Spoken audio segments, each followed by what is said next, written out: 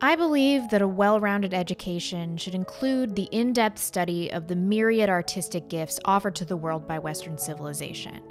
That means understanding the difference between this and this. Like most folks educated in public school, although I was lucky enough to have a few professors that were particularly good at differentiating between masterpieces and garbage, I had plenty of teachers that legitimized postmodernist artists and put their works on par with the great masters. Teachers should focus prominently on the classics, but more generally on art that predates or includes the post-impressionist era. Of course, there are many notable exceptions that should be included in curriculum, but the focus should be on masterworks and developing a student's ability to identify what makes a piece of art beautiful, what makes it meaningful, what makes it interesting. I've done a few pieces on my channel about art, which I've linked below, and I'm always surprised by the number of comments in support of modern art and that claim that subjectivity precludes generating any beauty standards or even the ability to define what constitutes art. I get some variation of this comment on every similar video. Why should creativity be confined by artistic standards? And who has the right to set the universal standard for what is real art and what isn't? You seem to be trying to find objectivity in the subjective. Everyone has the right to critique art, but no one should be setting the standard of what is and isn't art. There are a few things wrong with this, so let's go to the heart of the argument, that beauty is in the eye of the beholder. It really isn't. In fact, there are numerous cross-cultural studies that show a universal consensus about what constitutes a beautiful face, for instance. This is from the New York Times archives and, as always, is linked below. In the latest study published in the current issue of the British journal Nature, both British and Japanese men and women ranked women's faces as most attractive when certain features associated with youthfulness like large eyes, high cheekbones, and a narrow jaw were exaggerated. Further, the study found Caucasians gave top ranking to the same Japanese faces that the Japanese preferred, leading the researchers to conclude in their report that there are greater similarities than differences in cross-cultural judgments of facial attractiveness. Clearly, we have an innate mechanism that sees a certain geometry of the face as beautiful and attributes to that face other characteristics seen as most fit. This makes sense since we want to choose mates with high levels of fertility and health, but what about our natural ability to recognize what we feel is comfortable and beautiful within nature? Many researchers believe that we are hardwired to recognize the golden ratio in faces and in nature. This is noted from an International Journal of Art study. Golden proportion or golden ratio is usually denoted by the Greek letter phi, which represents an irrational number. Because of its unique and mystifying properties, many researchers and mathematicians have studied the golden ratio, also known as golden section. Renaissance architects, artists, and designers also studied this interesting topic, documented and employed the golden section proportions in eminent works of artifacts, sculptures, paintings, and architecture. The golden proportion is considered the most pleasing to human visual sensation and is not limited to aesthetic beauty. Its existence can be found in the natural world through the body proportions of living beings, the growth patterns of many plants, insects, and also in the model of the enigmatic universe. The properties of golden section can be instituted in the pattern of mathematical series and geometric patterns. I often hear the argument that anything that moves you emotionally is, in fact, art. I disagree. I think art must aspire to be beautiful, to captivate the viewer, and to tell a larger story or embody a broader theme. Not only that, it needs to be done skillfully. But this concept of what art should be has been bastardized. Let's take a look at what modern, educated art snobs classify as art. Cheryl Haynes of Haynes Gallery in San Francisco says that art is clear intention, unwavering dedication, patience, perseverance, self-awareness, and the drive to make for yourself and no one else.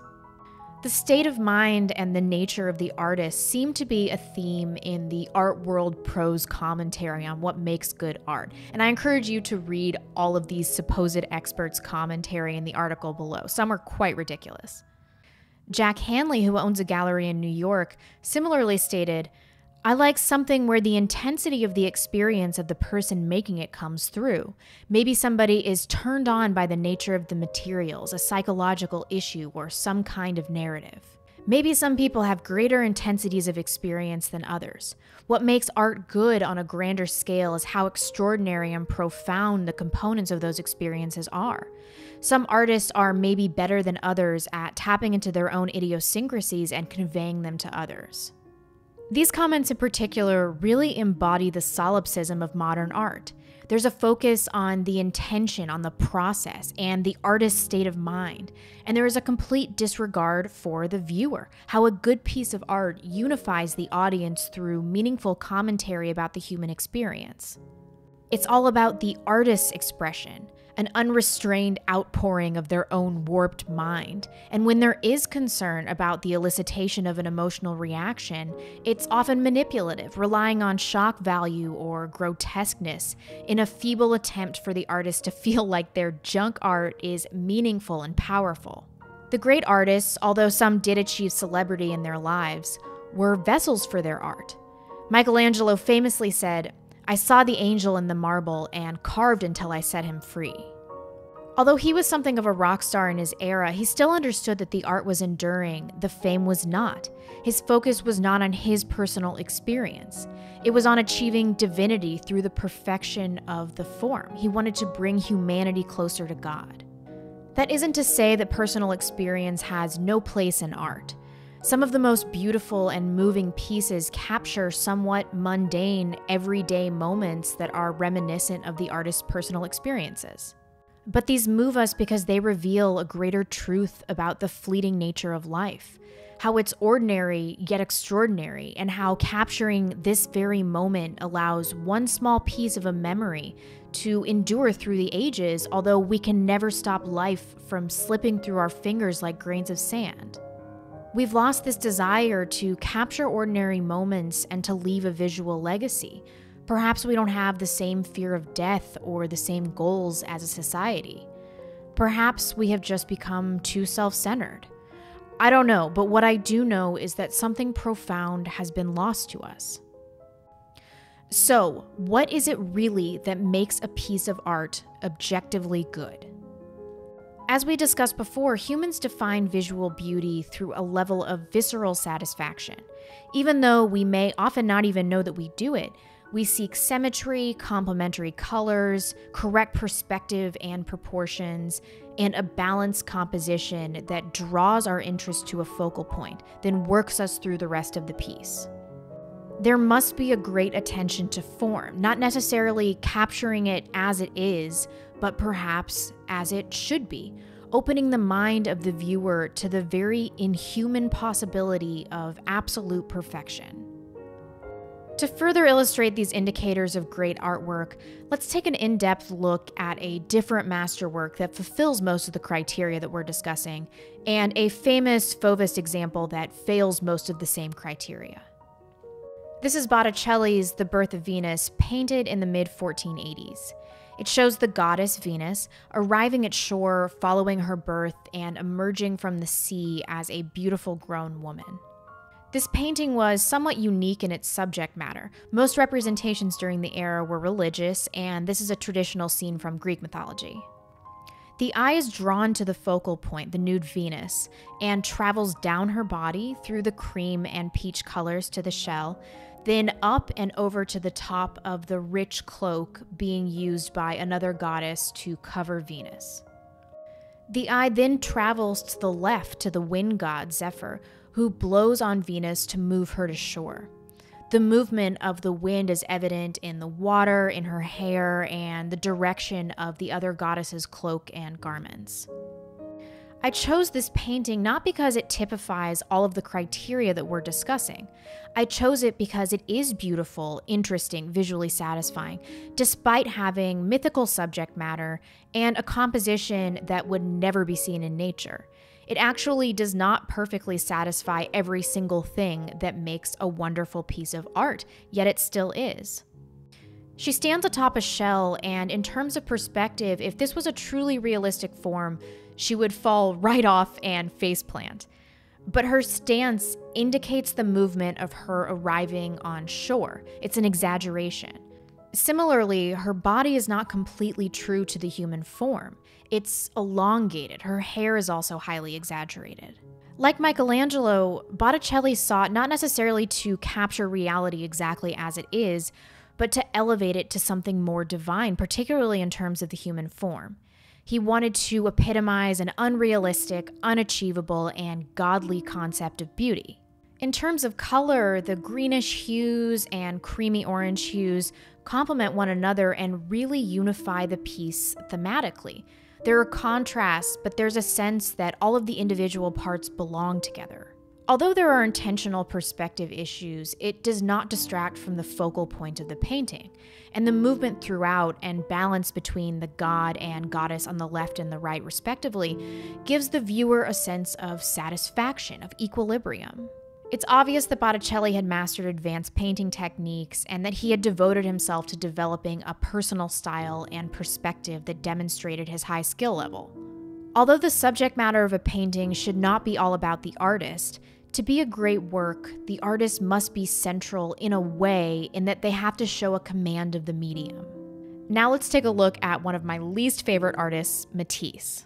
Actually, I'll walk that back a bit because I quite like his earlier works. He showed great promise, but at some point in his career, like many other artists in the era, he became devoted to the ugly, to the off-putting. Eventually, this dissonance began to define his artistry. Perhaps his most famous painting is The Dance, painted in 1910, which is an exceptionally ugly work. His preliminary version of this 1910 painting, Dance 1, is a more rudimentary version and has somehow achieved even more fame. But because this was not his final version of the piece, we'll discuss the 1910 dance. Like The Birth of Venus, I chose this not because it fails every criteria, but because it satisfies some and still is an ugly piece of art. Matisse became obsessed with primitive art, and this is evident in many of his works from the era. That's where this starts to go wrong for me, but we'll discuss subject matter in a bit. In terms of movement, this piece actually does satisfy most of the related criteria. There is very good movement and balance. The left and right side of the painting feel equally weighted, and the eye moves through the whole painting and around the circle of the 5 dancers, making the composition feel complete. That being said, I think it lacks a definitive focal point, even though the eye is eventually drawn to the 2 dancers whose hands are reaching for one another. The real problem I have with this piece is in the form.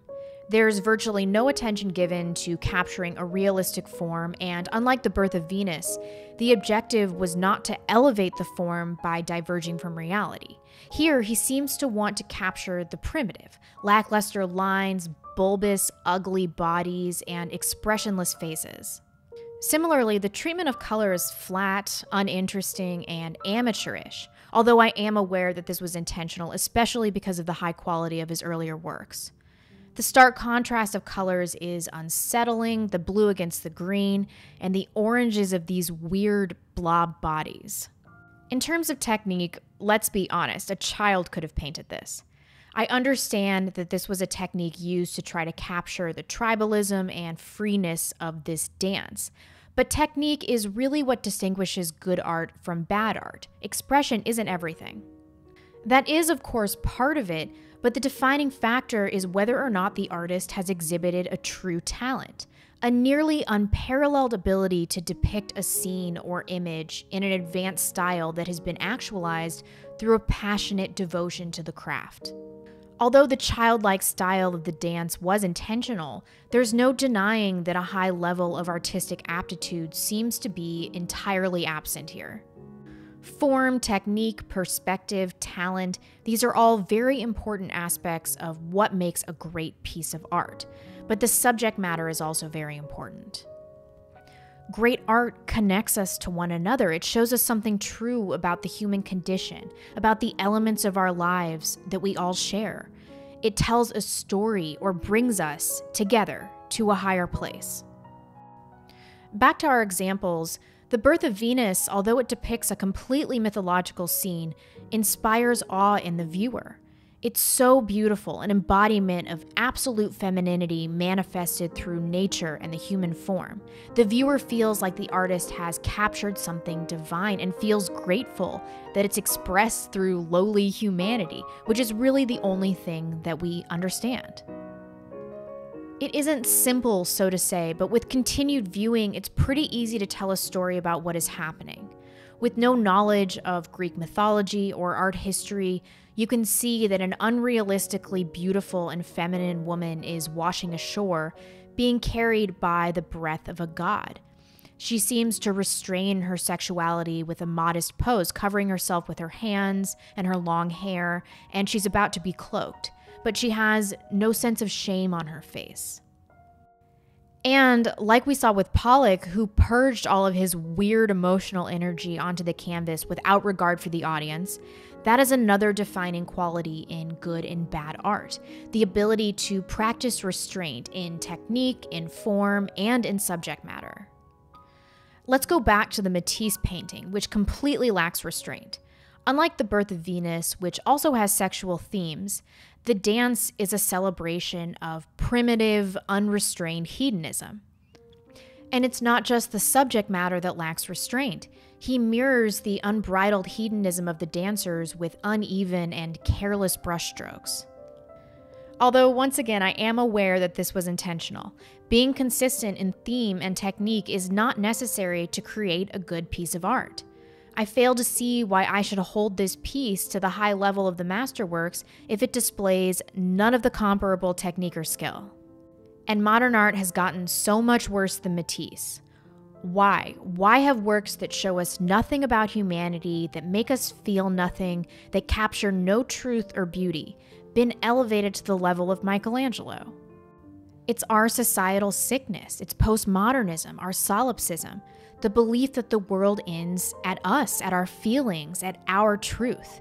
If there's no universal truth, there is no universal beauty. And if there's no universal beauty, then the ugly can be revered. Thanks, folks, and I'll see you soon. Bye.